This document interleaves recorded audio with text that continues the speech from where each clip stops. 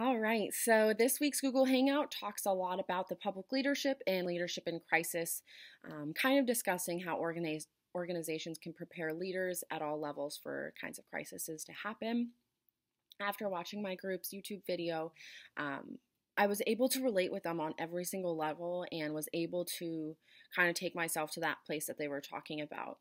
And I have to agree with every single one of them that this topic is a very hard topic to discuss because how do you prepare yourself for a crisis that you don't even see coming? Most crises come out of hindsight. So, for example, Liz had touched base on that there are some big things that happen within companies that are just completely out of your control, and then there's other things that are completely within a company's control. For example, I work for a financial institution and I speak with people on the phone daily. I think I work with about maybe 200 plus social security numbers a day. I work with social security numbers, I work with account numbers, I work with a lot of personal identification information that clearly you can't have go out to the public. So it's all about maintaining that. If I were to write any social security number down or account number down just as a note, even if that's at my desk, I'm exposing these people to thousands and thousands of dollars being with their investments because you never know. So that is one way that I personally, and my company I work for personally, takes those precautions to make sure that information's not leaked out. Those are kind of small things that you can make sure that you're dotting your I's and crossing your T's with that. And so another thing was that it really just depends on the environment you work in and the people you work with, I think is what really comes down to a lot of accidents that happen and things that happen within companies because a lot of the time, sometimes people open their mouths and say things that they shouldn't. And then there's other times where their CEO or public relations director doesn't exactly know how to approach the situation.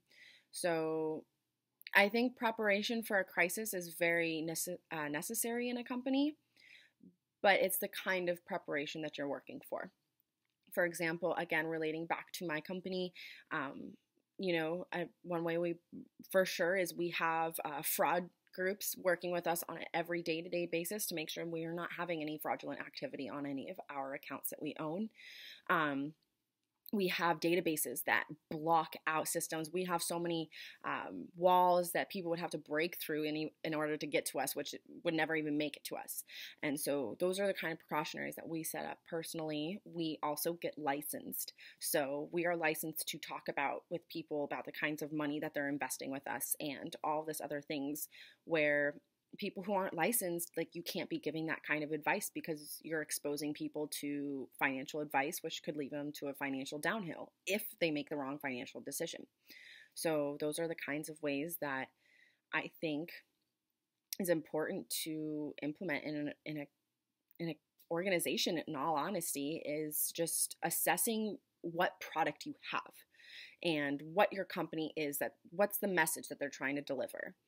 And build yourself up for the best possible success because, again, you pave your own path for success. And so I think it is very crucial that CEOs and presidents and vice presidents and public relations and human resources, I feel like it is very important that they all sit down and kind of get on the same page and make an action plan. If something were to happen, how are you going to react to it? Another example is probably about a few months back, Uber had a very bad exposure when it came to their services that they were offering. And their CEO didn't necessarily handle it the best way, especially coming out publicly and talking about the situation and allegations when it came to rape within people who are getting in the Ubers. And so I think that is an example of a precautionary step that they should have prepared themselves for. I think that you can't just open your mouth and talk and try to talk your way out of it. You have to develop that plan. And so I think that is a very tough thing. And this discussion was definitely a very hard topic to touch on because you never know what's going to happen, but it is preparing yourself for the best and exposing yourself the right way is what's going to help you through those problems. Thank you so much for allowing me to make this up again, and I hope you have a great rest of your week, guys.